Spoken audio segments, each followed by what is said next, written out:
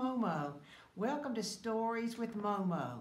Today I'm sharing a book, Memories of the Manger, and it's an old dove telling the barn animals about the first Christmas. It's quite a delightful story, and I hope that you will enjoy it. Memories of the Manger by Michelle Medlock Adams, illustrations by Doris Etlinger. And she brought forth her firstborn son, and wrapped him in swaddling clothes, and laid him in a manger, because there was no room for them in the inn. Luke 2:7.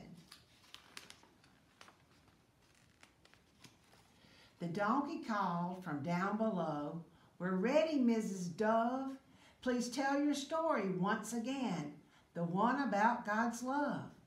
The old dove stretched her wings out wide and cooed a gentle coo.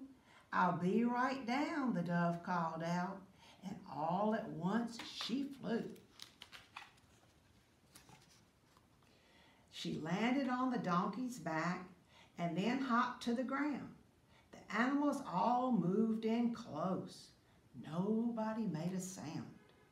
The colt, the lamb, the kid, the chick, the mouse, and the donkey too, they all had heard the tale before, but each time it seemed new. "It happened right here in this barn," the old dove softly said. "The Son of God was born right here upon this small straw bed."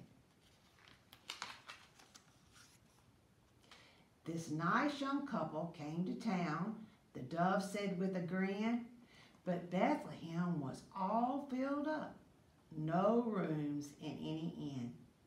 The woman wanted to relax. Time was drawing near. She really needed to give birth. That's why she came in here. She was so young, so beautiful, and Mary was her name. Somehow I knew when she gave birth, I would never be the same." And then it happened, just like that. I heard the baby's cries. She pulled her baby close to her and looked into his eyes.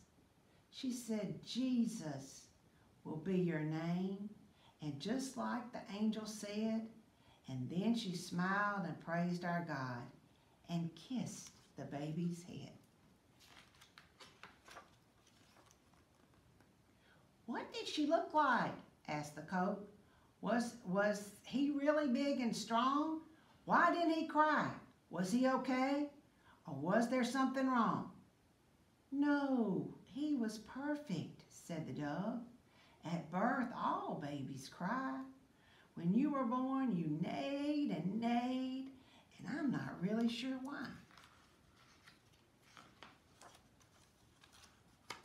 Soon after Jesus had been born, some shepherds came to see. They called him Savior, Prince of Peace. I thought, how can this be? How can a baby save the world? What can a baby do? And yet I knew deep in my heart the shepherd's words were true. And the angel had appeared to them and told them everything.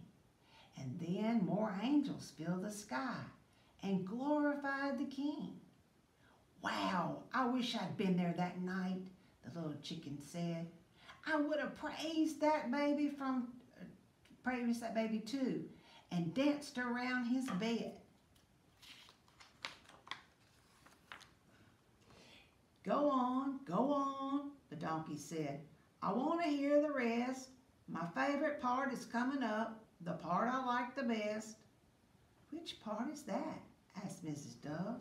"The part about the kings?"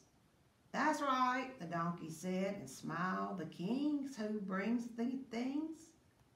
"That happened later on," said the dove. "That's what I have been told.